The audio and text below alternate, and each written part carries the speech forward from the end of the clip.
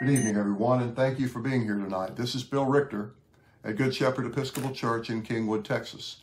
This is our regular Thursday evening prayer service for peace, love, and hope for January the 18th, 2024. I thank you for joining us tonight. This is a short service of scripture, prayer, some reflection on the scripture, and a time of meditation, all centered around those themes of peace, love, and hope. There are other things going on in the life of the church, some in person, some virtually, and some in a mixed format. So I will put the church web address up at the end of the service. And if you see something that you're interested in, you can come and check that out. Or if you need more information, please send us an email or give us a call. We'll be happy to answer any questions that you might have. Again, thank you for being here with us. It is a joy to have you join us for these services. Blessed be God, Father, Son, and Holy Spirit. And blessed be God's kingdom, now and forever. Amen. That this evening may be holy, good, and peaceful, we entreat you, O Lord. That your holy angels may lead us in paths of peace and goodwill, we entreat you, O Lord. That there may be peace to your church and to the whole world, we entreat you, O Lord. The Lord be with you, and also with you. Let us pray. God of love, we sometimes feel that we are lost, but your word says that you will always guide us. You do not leave us wandering through life, but you are with us, sharing every moment of every day. Help us to follow your ways when we feel weary and frustrated. Help us to experience joy in our lives. May we be like well-watered gardens which thrive because its roots are firmly planted in your love. Amen. A reading from the book of Isaiah. In the year that King Uzziah died, I saw the Lord sitting on a throne high and lofty, and the hem of his robe filled the temple. Seraphs were in attendance above him. Each had 6 wings. With 2 they covered their faces, and with 2 they covered their feet, and with 2 they flew. And one called to another and said, Holy, holy, holy is the Lord of hosts. The whole earth is full of his glory. The pivots on the threshold shook at the voices of those who called, and the house filled with smoke. And I said, Woe is me! I am lost, for I am a man of unclean lips, and I live among a people of unclean lips. Yet my eyes have seen the King, the Lord of hosts. Then one of the seraphs flew to me, holding a live coal that had been taken from the altar with a pair of tongs. The seraph touched my mouth with it and said, Now that this has touched your lips, your guilt has departed from you, and your sin is blotted out. Then I heard the voice of the Lord saying, Whom shall I send? And who will go for us? And I said, Here I am, send me. That this evening may be holy, good, and peaceful, we entreat you, O Lord. That your holy angels may lead us in paths of peace and goodwill, we entreat you, O Lord. That there may be peace to your church and to the whole world, we entreat you, O Lord. And now a reading from the Gospel of Mark. After John was arrested, Jesus came to Galilee proclaiming the good news of God and saying, The time is fulfilled and the kingdom of God has come near. Repent and believe the good news. As Jesus passed along the Sea of Galilee, he saw Simon and his brother Andrew casting a net into the sea, for they were fishermen. And Jesus said to them, Follow me, and I will make you fish for people. And immediately they left their nets and followed him. As they went a little farther, they saw James, the son of Zebedee, and his brother John, who were in their boat mending their nets. Immediately he called them, and they left their father Zebedee in the boat with the hired men and followed him. The word of the Lord. Thanks be to God. 2 lessons about being called. Apostles were called, kings were called, priests were called. Jesus was called, and the disciples were called, all called to come and follow the ways of God in a different and unique and distinct way.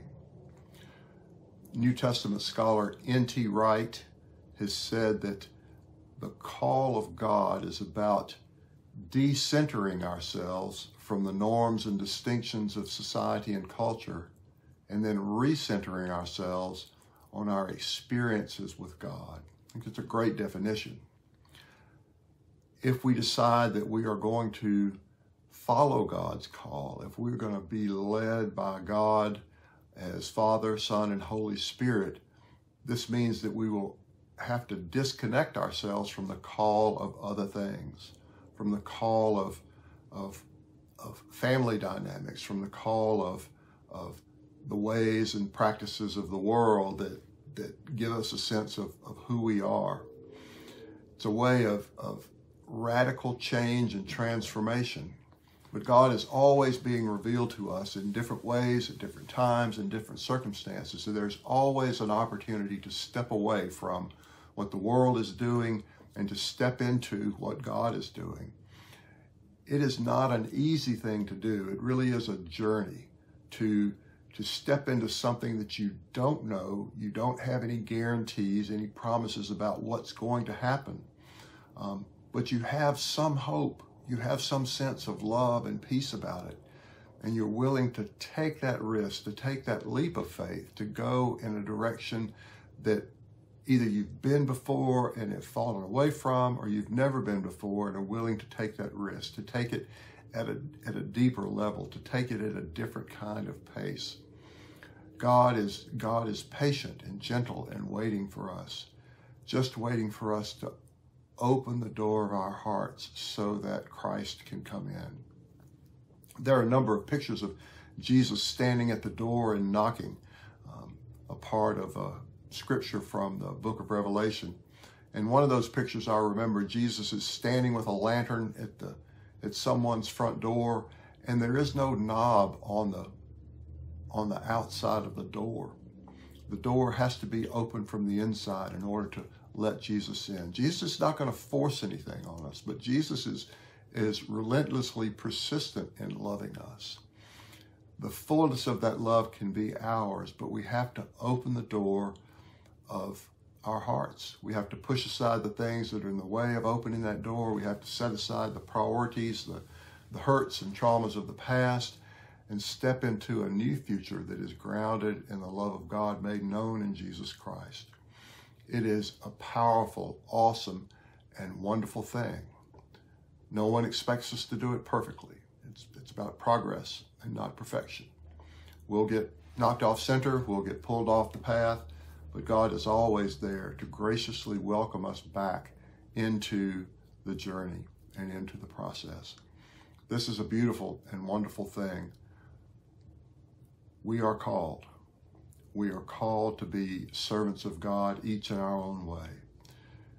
As we serve God, we grow in body, mind, and spirit. Our hearts can become filled with love, filled with grace, filled with peace and hope. And the best way to hold on to those things is to give them away to others. Show them what love and peace and hope are all about by the way we live and move and have our being. It is a wonderful and gracious thing. It is subtle. It is powerful. Let it be. Amen. Before we begin our litany of light for the season of Epiphany, I invite us all into a time of meditation, reflection, and quiet contemplation. The idea is to loosen your grip on your thoughts and your feelings. Simply rest in the presence of the stillness of this moment without any judgment, without any concern, without any anxiety. It helps to focus on your breathing. Notice the sensation of air moving in and out of your nostrils as you breathe, or the sensation of your chest or abdomen rising and falling as you inhale and exhale. I will ring a bell for us to start, and the meditation will conclude with the beginning of the litany.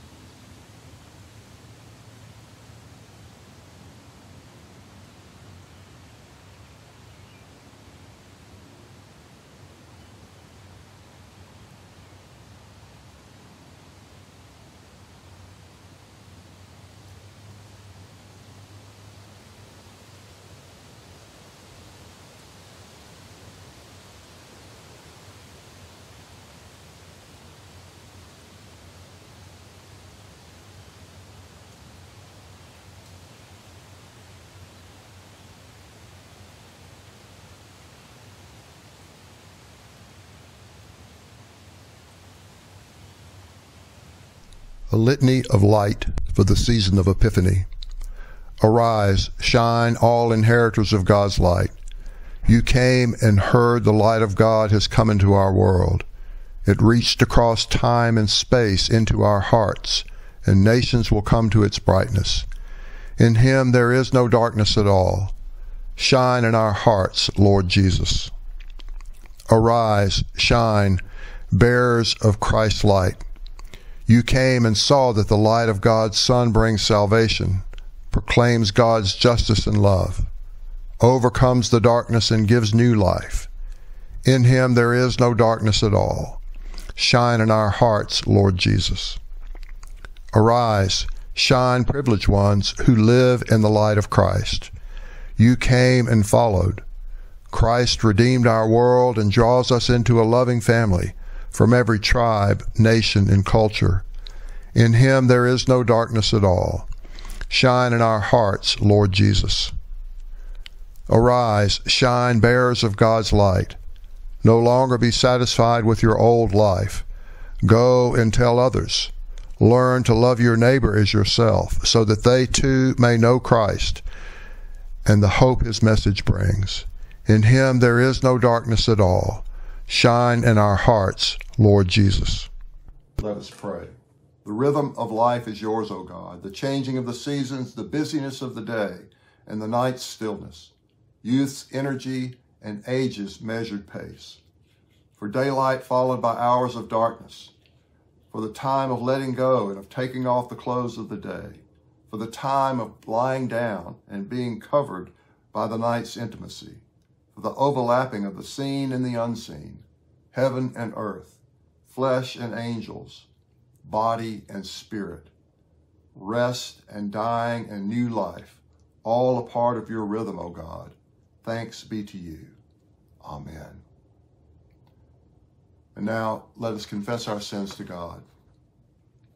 God of all mercy, we confess that we have sinned against you, opposing your will in our lives. We have denied your goodness in each other, in ourselves, and in the world you have created. We repent of the evil that enslaves us, the evil we have done, and the evil done on our behalf. Forgive, restore, and strengthen us through our Savior Jesus Christ, that we may abide in your love and serve only your will. Almighty God, have mercy on you, forgive you all your sins through our Lord Jesus Christ, strengthen you in all goodness, and by the power of the Holy Spirit, keep you in eternal life. Amen. And now, let us pray in the words our Savior Christ has taught us. Our Father, who art in heaven, hallowed be thy name. Thy kingdom come, thy will be done, on earth as it is in heaven. Give us this day our daily bread, and forgive us our trespasses, as we forgive those who trespass against us. And lead us not into temptation, but deliver us from evil. For thine is the kingdom, and the power, and the glory, forever and ever. Amen. When you leave this place, go forth in peace. Be assured the past is forgiven and the future is in God's hands. Return no person evil for evil. Remember the poor. Pray for the sick. Make no peace with injustice in this world. And the blessing of God Almighty, Father, Son, and Holy Spirit be upon you and remain with you always. Amen. Let us go forth into the world rejoicing in the power of the Spirit. Alleluia, alleluia. Thanks be to God. Alleluia, alleluia.